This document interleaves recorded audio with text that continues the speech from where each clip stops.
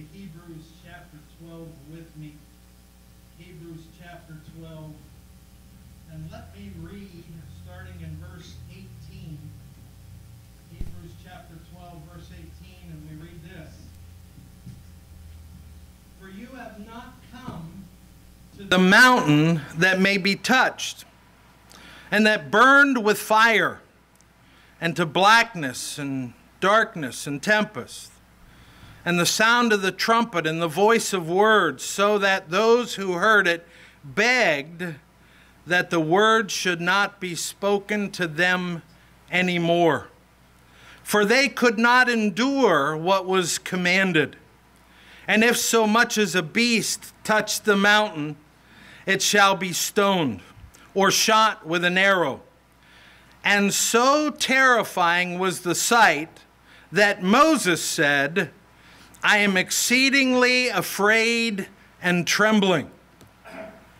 But you have come to Mount Zion, and to the city of the living God, the heavenly Jerusalem, to an innumerable company of angels, to the general assembly and church of the firstborn, who are registered in heaven, to God the judge of all, to the spirits of just men made perfect, to Jesus the mediator of the new covenant, and to the blood of sprinkling that speaks better things than that of Abel. Let's pray.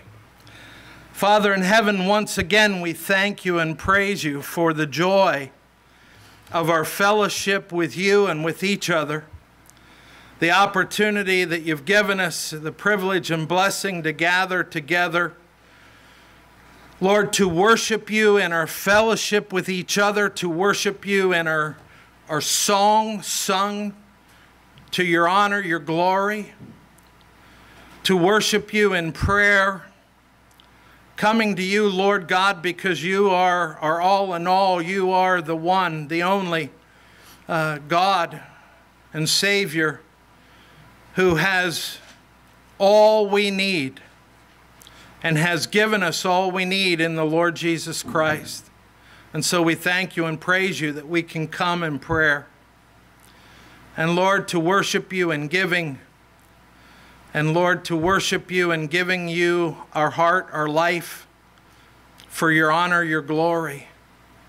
And so for that, we pause and we pray and ask that you would take your word now and cause us, unlike Saul, to be those that are ready and willing and yielded to obey you, to your word, to submit to you and your word. So, Father, teach us, we pray. Lord, open our hearts' eyes to see truth from your word that we need to know, to hear, to understand. And Lord, I pray for that because perhaps there are some here today that need convicted of the need that they've never truly repented and trusted the Lord Jesus Christ and his finished work. Lord, bring them to that place today, we pray. And Father, we pray because perhaps today we need you to encourage and strengthen the faith of some. Lord, as Jeffrey said at the outset, who are struggling and facing difficulties and discouragements, Lord, may the truth of your gospel, the truth of Christ, encourage and strengthen and motivate, Lord, us to love you and serve you by loving and ministering to others. And Father, again, we just thank you that we can gather together to a God that knows absolutely every need of our heart. And so we pray and ask, oh God, that you would speak your truth to our hearts today and cause us, Lord, to yield in absolute obedience, and may you be glorified. We ask it in Christ's name. Amen. As the writer of Hebrews is winding this epistle down, especially in terms of practical application, he brings what I think to be the overall message of Hebrews down to an illustration of two mountains Mount Sinai and Mount Zion.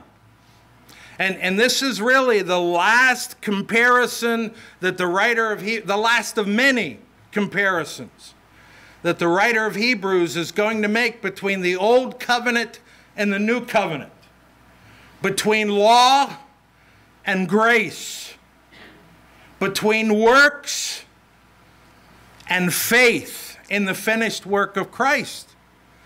And he's bringing it down to this illustration of two mountains. Now, I have no idea what the book, The Tale of Two Cities, is about. So don't quote me on that. But this is the tale of two mountains. And it's not even the tale of two mountains. It's the reality of two mountains. One, Mount Sinai in Arabia, where God came down and gave his law. And the people trembled. And it was Sinai where the law of sin and death was proclaimed. And the people should have trembled. But there's another mountain, Mount Zion, which came to be not only the city of Jerusalem, but ultimately representative of the new covenant and the promise of life by faith in Christ, who came to Jerusalem and lived and died and rose again, that the new covenant could be fulfilled. And ultimately, Zion came to picture heaven itself, the very throne room of God. And folks, the big question is this: which mountain are you climbing to try to get to heaven? Which one? Because from the very early days, there are those that are still trying to climb Sinai and the law of God and their own works righteousness to get to heaven. And the writer of Hebrews is going to teach us clearly that that leads only to sin and death and hell. But there's another mountain, and that's Mount Zion, the new covenant of the grace of God that saves based on the finished work of Christ. And my friend, the greatest question in your life and mine is, which mountain are you climbing to try to get to heaven? And so we want to look at this because in the day and age, the first century, when the writer of Hebrews was writing this, that was the problem. There were many of the Jews that were still turning back to the Old Testament law and works. And we've read that many times in Romans 10, where Israel had a zeal for God, but not according to knowledge. Because being ignorant of the righteousness of God, they sought to establish their own righteousness by the law. And Paul's heart broke. And the writer of Hebrews, writing to that first century crowd, said, listen, you have got to repent and turn from your sinful, self-righteous works and turn to Christ. But folks, the same message is applicable today. Because guess what? Our churches are full of religious people trying to climb Mount Sinai to get to heaven.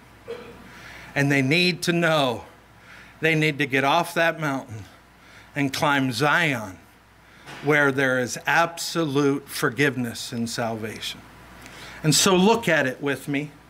We got a long way to go here. I hope we can get through all this. I fully intend to. I hope to. But it is a good thing that you are not come to Mount Zion, the old covenant, the law of sin and death. Why? Because there's no salvation on Mount Sinai. Do you believe that today? There is no salvation on Mount Sinai. In verses 18 to 21, the writer of Hebrews tells us why. Number one, because if you come to Sinai, you come to a mountain you cannot climb. Look at verse 18. He says, for you have not come to the mountain that may be touched. He's referring to Sinai. The Mount Sinai is a reference to the literal physical mountain in Arabia where Moses led the children to after they were released from Egypt. And you read about that in Exodus 19 and 20 and Deuteronomy 4 and 5. And I would encourage you sometime, maybe this afternoon, to sit down and read that. Because 3 months after being released from Egypt, Israel came and camped by the Mount Sinai. And there God gave them the law, the 10 Commandments. And there they camped at the foot of a mountain where God said, set a bound so that nothing touches the mountain. Because if anything touches that mountain, what was true? It was to die. You say, well, what about Moses? That's an interesting one, isn't it? Because God called Moses to come up. And God made provision and protection for Moses.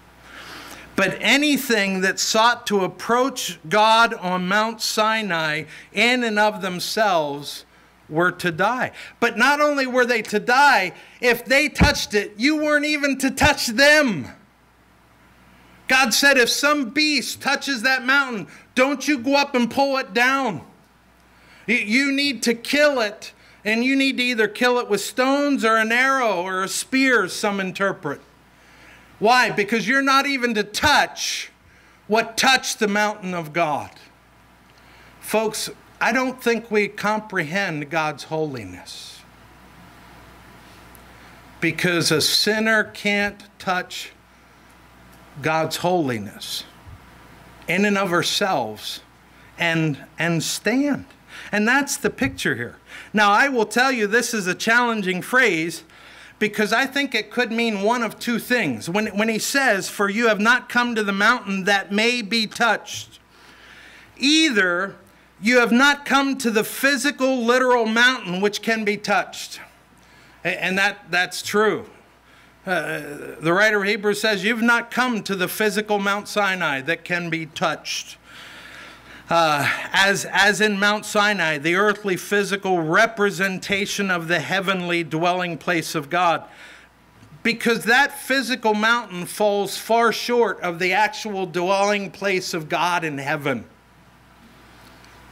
And he says, you've not come to that mountain that can be touched. Which really serves only as a shadow, a representative. And by the way, the writer of Hebrews points to many of the physical earthly shadows that represent the true and the real in heaven. And that could be what he means by this. But there's another thought. Is it possible that when he says you have not come to the mountain that may be touched, that he's talking about Mount Sinai as a mountain that you cannot touch without dying? If you so much as touch this, you wouldn't live. Go back to Exodus 19 and let's look at a little bit of this. And I'll just tell you, I don't know which one's in view here. And I'm not going to be dogmatic about either one. But when he says you have not come to the mountain that may be touched, is he saying you've come to a mountain that you can't touch and live? And why do I say that? In Exodus chapter 19 and verse 12, it says, the Lord speaking to Moses said, you shall set bounds for the people all around, saying, take heed to yourselves that you do not go up to the mountain or touch its base. Whoever touches the mountain shall surely be put to death. Not a hand shall touch him, but he shall surely be stoned or shot with an arrow, whether a man or a beast. He shall not live. When the trumpet sounds long, you shall come near the mountain. But then jump down to verse 20.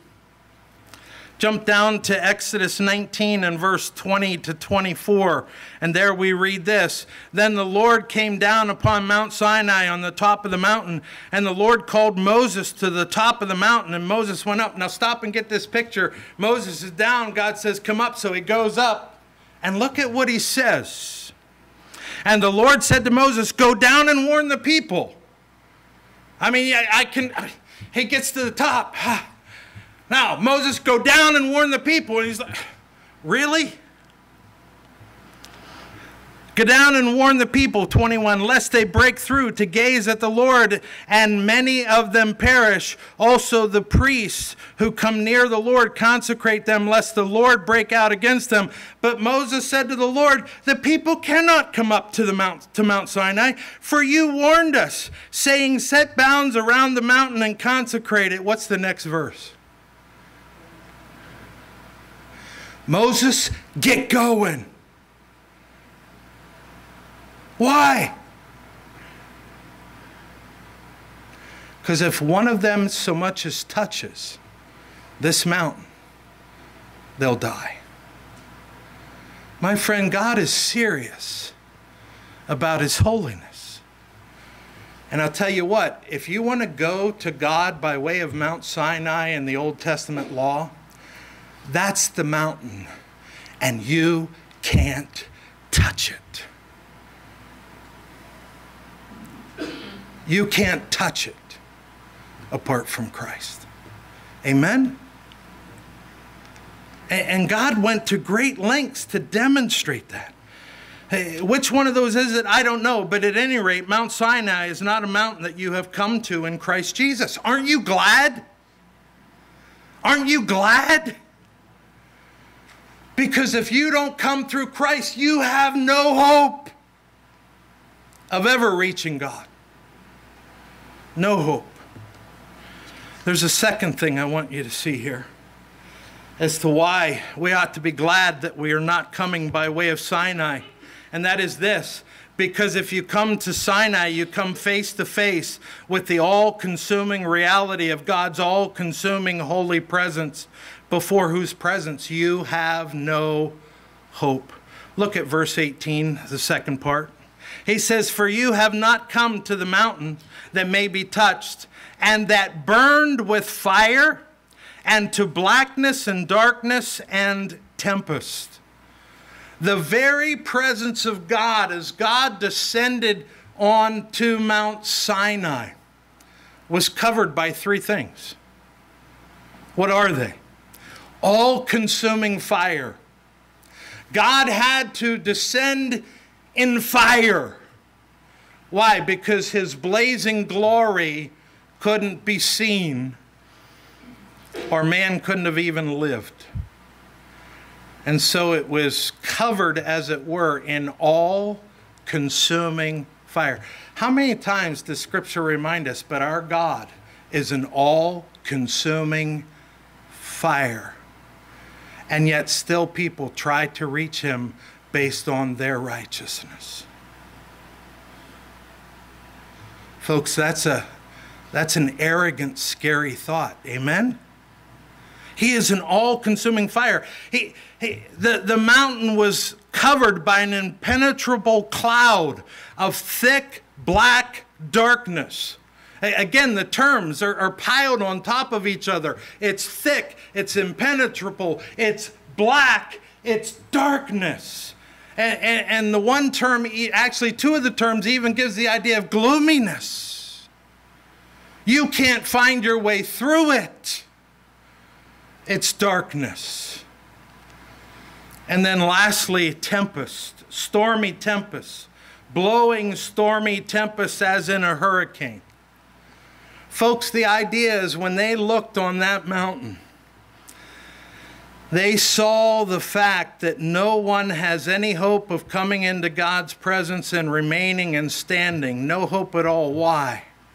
Because our God is an all-consuming fire, and he is surrounded by a shroud of cloud that we can never make our way through, and a storm blowing that you and I could never stand before in and of ourselves. No one can stand before God in our sinfulness and based on our own righteousness. And God wants people to understand that. Nahum, the prophet Nahum, described it in these terms. In Nahum chapter 1, verses 2 to 6, we read this: God is jealous, and the Lord avenges. The Lord avenges and is furious. The Lord will take vengeance on his adversaries, and he reserves wrath for his enemies. The Lord is slow to anger and great in power, and will not at all acquit the wicked. The Lord has his way in the whirlwind and in the storm, and the clouds are the dust of his feet. He rebukes the sea and makes it dry, and dries up all the rivers. Bashan and Carmel wither, and the flowers of Lebanon wilt. The mountains quake before him, the hills melt, and the earth heaves at his presence. Yes, the world and all who dwell in it. Who can stand before his indignation? What's the answer to that question? No one. And who can endure the fierceness of his anger? His fury is poured out like fire, and the rocks are thrown down by him. Folks, we need to understand that that is true of our God, or we'll never understand our need of Jesus. Because if we think for a moment that we can approach God, we've failed to see and understand that God is the God of the fire and the darkness and the storm of Mount Sinai. Aren't you glad you don't have to come to God by way of Sinai? That's what he's saying. Folks, do you get that? We ought to rejoice that we don't have to come by way of Sinai. That sight, that presence of God caused trembling. And again, the message is clear. No one could approach our holy God on Mount Sinai based on the old covenant law and ever stand. But that's not the mountain we have come to. There's a third thing. We should be glad that we've not come to Sinai. Why? Because if we come to Mount Sinai, you cannot endure the sound of his commandments.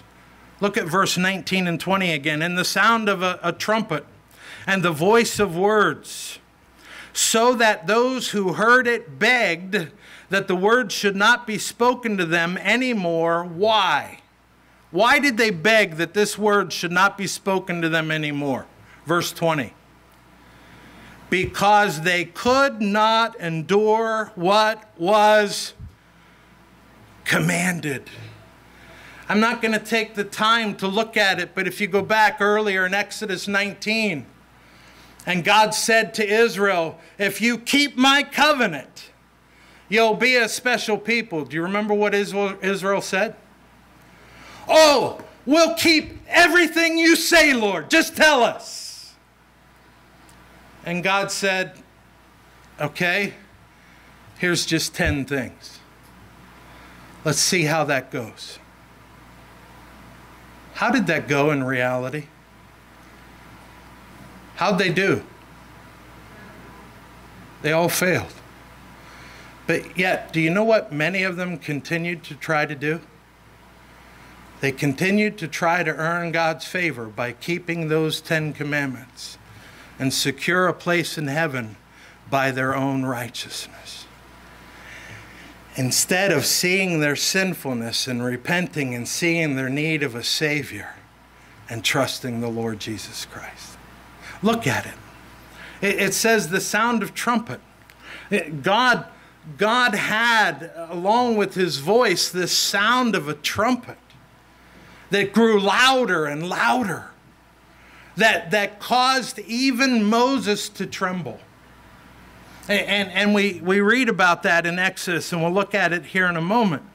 But it was so fierce that those who heard it begged that the word should not be spoken to them anymore. Imagine that. Imagine saying, I don't want to hear God's word anymore. And yet that's what they were doing. Why? Because God's word at Sinai was, keep these 10 commandments and you'll be my special people. Break any one of these 10 commandments and you're cursed. What's that make you think? Folks, if that doesn't make us think there is no hope for me, apart from a gracious deliverance by God, we're not listening to the law. Amen? And yet still today, if we went out and we knocked on 10 doors of people that would talk to us and say, do you have to keep the 10 commandments in order to get your way into heaven? I wonder how many of those 10 people would say, yeah. Yeah.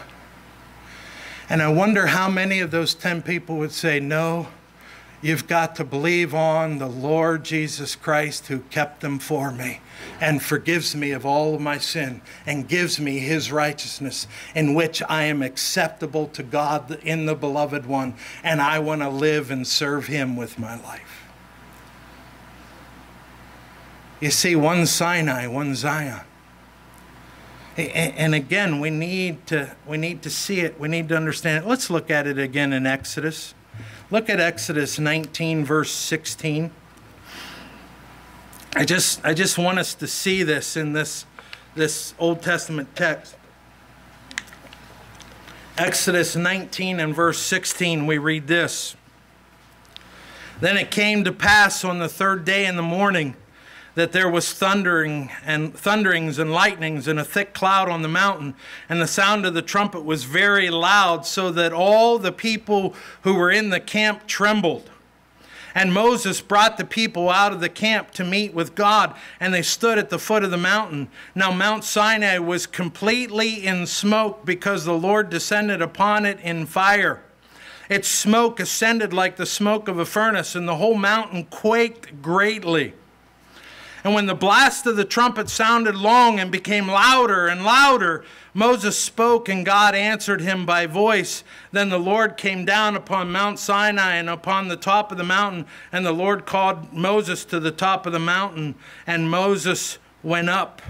Again, look down at chapter 20 and verse 18. Because between that point and Exodus 20, God gave the 10 commandments. And he finishes up in giving the 10 commandments in chapter 20 and verse 17. And then we read this. Now all the people witnessed the thunderings, the lightnings, flashes, and the sound of the trumpet, and the mountain smoking. And when the people saw it, they, what? They trembled, and they stood afar off. Then they said to Moses, you speak with us, and we will hear. But let not God speak with us, lest we die. Now, what was it about what God had just said that made them tremble? 10 commandments. That they knew in their heart, I cannot endure it. Question, do you understand that same truth? Or are you still trying to climb Sinai? Folks, the message of Sinai is a message of bondage to sin and death and hell. And it was meant to be a schoolmaster to cause us to run to Christ, our Lord and Savior. Amen?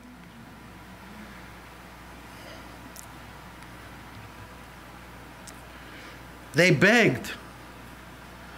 They begged that the word should no longer be spoken to them anymore. Why? Because they could not endure what was commanded. What was commanded. Thus they feared the word of the Lord, because they knew they fell short. And again, my friend, we need to understand that no one has hope of ever standing before God on Sinai. But in Christ, we are made complete. And I'm not going to take the time to read it, but Romans chapter 3 tells us that the righteousness through faith in Christ is revealed. The law causes us to be silent and be found guilty. We have to read it. Look at Romans 3 with me, please. Look at Romans 3, please. And I know we've read this so many times. I was reading or listening this week to somebody that said, you know, even Christians who have heard this stuff over and over and over again, if we hear it again, it ought to thrill our hearts. It shouldn't be, oh boy, we're reading that again. It ought to thrill our hearts. Look at Romans 3:19. Romans 3:19, the Apostle Paul says, now we know that whatever the law says, it says to those who are under the law. Why? So that every mouth may be stopped, and all the world may become guilty before God. Do you know what ought to happen when we read the law? We ought to go, I am so guilty. I need a Savior. His name's Jesus. That's what Sinai says. Verse 20. Therefore, by the deeds of the law, no flesh will be justified in his sight, for by the law is the knowledge of sin. That's what Sinai does. It tells you you're guilty. You're a sinner. You cannot stand. And yet people are still trying to climb Sinai to get to heaven. But verse 21, but now the righteousness of God, what righteousness? Of God, apart from the law, has been revealed, even the righteousness of God, which is what? Through faith in Jesus Christ to all and on all who believe, for there is no difference, for all have sinned and come short of the glory of God. My friend, there's no salvation at Sinai, but in Christ there's complete salvation. Paul said in Galatians chapter 3, verse 10, he said, for as many as are of the works of the law are under the curse. For it is written, cursed is everyone who does not continue in all things which are written in the book of the law to do them. But that no one is justified by the law in the sight of God is evident. And yet there's still people trying to climb Sinai. Brad Maben, Wednesday night in prayer meeting, took us to Galatians chapter 4, where the two covenants are seen in Isaac and Ishmael. And at the end of that text it says, are you listening to the law? Are you listening to the law? Many people really aren't hearing the law. Amen? Folks, we've got the good news to share with them. We've got the good news. But you know what? That good news is only good news if you understand this blackness and darkness and storm and consuming fire. And that's why God gave it. That's why God gave it. So if you want to come to God at Sinai, then you need to come with all 10 commandments perfectly kept, or else you're under the curse. Again, Paul said in Galatians 4:21, tell me, you who desire to be under the law, do you not hear the law? There's a fourth thing that we need to see at Sinai. And we ought to be so grateful that we don't come to God by way of Sinai in the Old Testament, the Old Covenant law and works. Why? Because the Old Testament law results in death for everyone that touches it. And again, we already alluded to it in verse 20.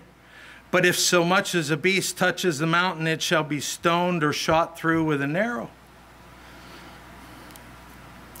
In light of the fact that we all fall short of God's glory, anyone who touches the holy standard of God in and of ourselves shall surely die. There's another thing I want you to see in verse 21. We need to be grateful that we don't come to God by way of Zion, because no one is exempt from such a fearful standing before God. Look at verse 21. It says, and so terrifying was the sight that who? That even Moses said, I am exceedingly afraid and trembling. Now, I understand there's a textual variant there, and some think that is or isn't part of the text. You're going to have to talk to the Lord about that someday. But I believe that Moses trembled because he understood who God really was. But I believe that Moses celebrated when that same God said to Moses, "Come. Come talk to me face to face, as a friend speaks with a friend." But folks, do you know the only way we will really rejoice at that? That God would call a sinner like me into his presence? Is if I've first seen the all-consuming fire and the blackness of the darkness and the gloom and the hopelessness and the storm. And again, I think that's so vital, because we live in a day and an age in which there's a gospel preached as though God owes us something. Folks, if we got what was just and right from God, we would all have hell long ago. Amen? But oh, that he would save a sinner like me. But God demonstrated his love toward us in that while we were yet sinners, Christ died for us. Even Moses said, "I am exceedingly afraid and trembling." Exceedingly afraid and trembling. You know, Proverbs tells us that the fear of the Lord is the beginning of knowledge. Let me just read a couple. Proverbs 9:10 says, "The fear of the Lord is the beginning of wisdom, and knowledge of the Holy One is understanding." Do you know why many people in our world don't have right understanding? Because they don't have a knowledge of the Holy One. We have brought God down to some human level, and we've missed the all-consuming fire and gloomy darkness and storm. And yet a knowledge of the Holy One is understanding. "For by me your days will be multiplied, and your years of your life will be added to you. If you are wise for yourself, and if you scoff, you will bear it alone." There are many people scoffing at the Holy One, and someday they'll bear it. But folks, what's even scarier is there's some religious people that are trying to climb Zion to get to that Holy One. And they'll bear it. They'll bear it. Even Moses was touched by that. And yet Exodus 33 tells us that Moses was he who the Lord spoke to face as a friend speaks with his friend. Can I have you look at one verse in John 15:15?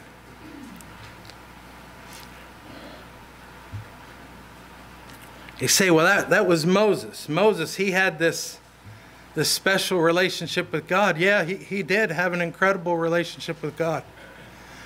But look at what Jesus said to his disciples in John 15:15. Those that come to God in Christ by faith enter into a relationship with Jesus Christ that is amazing. Because in John 15:15, Jesus said this, "No longer do I call you servants." Why not, Lord?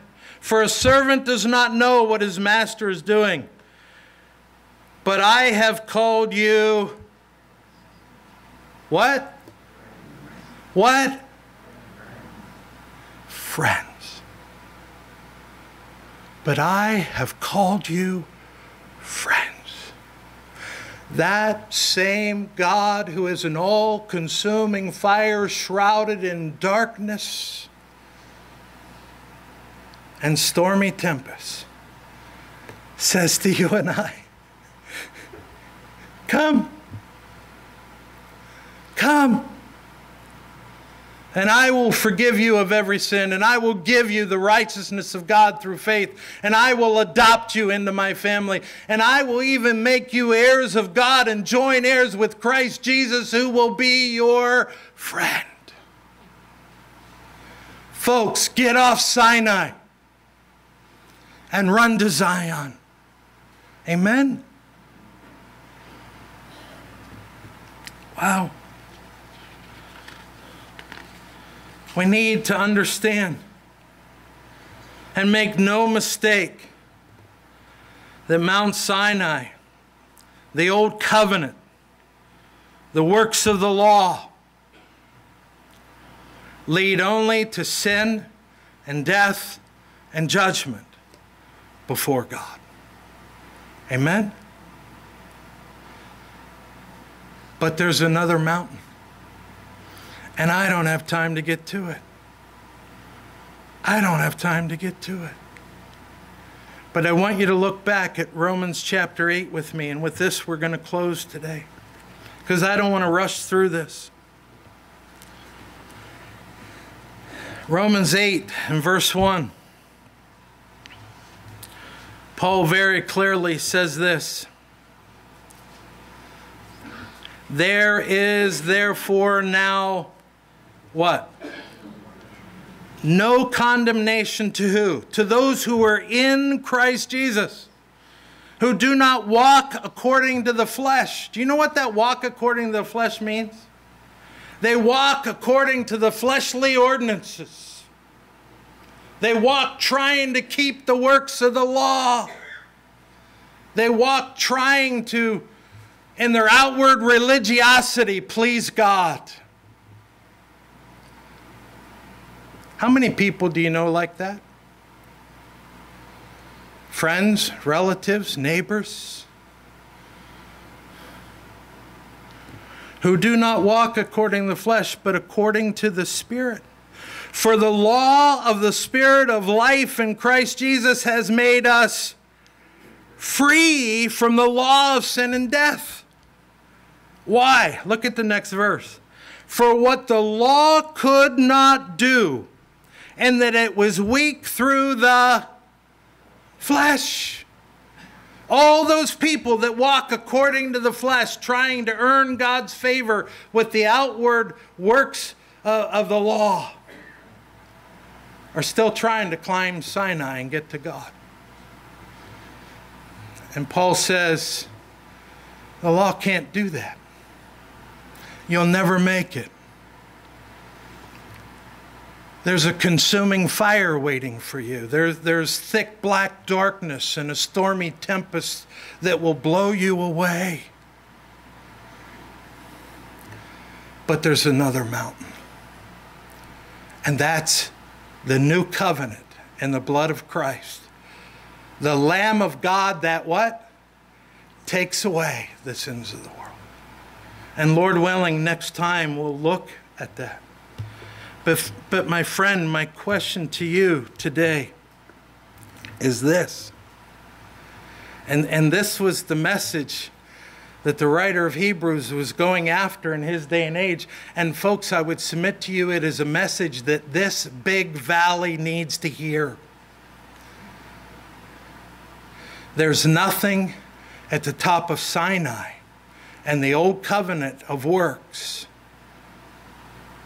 that will get you to heaven. Do you believe that?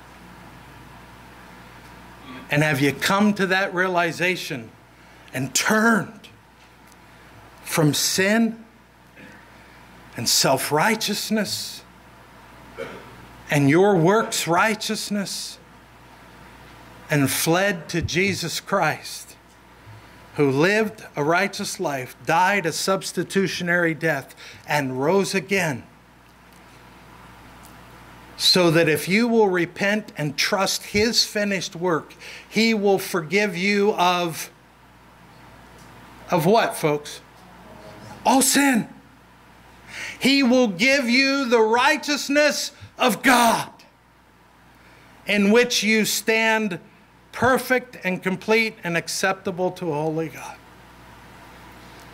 He will adopt you into his family. He'll make you a child of God. And I can't wait to get to it next week. He will make you an heir of God and a joint heir of Christ Jesus. But that's only found at Zion. It's not found in Sinai. Folks, I don't know what your thoughts are. I don't know what your needs are. I hope if you're here today and you're trusting your works, I hope your heart trembles because you cannot endure the commandments of God.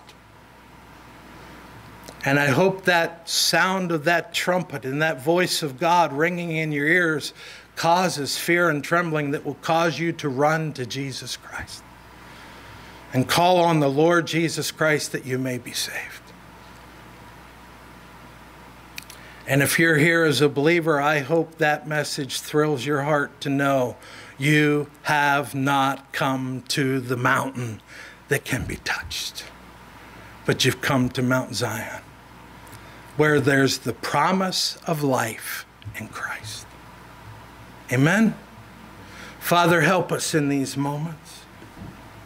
Lord, again, I pray that you would, Lord, do a work in our hearts and lives as we see your word, as we consider it together. We pray and ask, O Lord, that you would convict and work if there's anyone here today who has never repented and trusted the Lord Jesus Christ. I pray that you would bring them to faith today. Lord, I thank you that in Christ, whosoever shall call on the name of the Lord will be saved. But Father, if we continue to try to earn our way there, we trample under feet the blood of Christ and count it a common thing. Father, show us our need of grace. Show us your immense love. And Lord, may you be glorified. We ask it in Christ's name. Amen. If there's a need on your heart,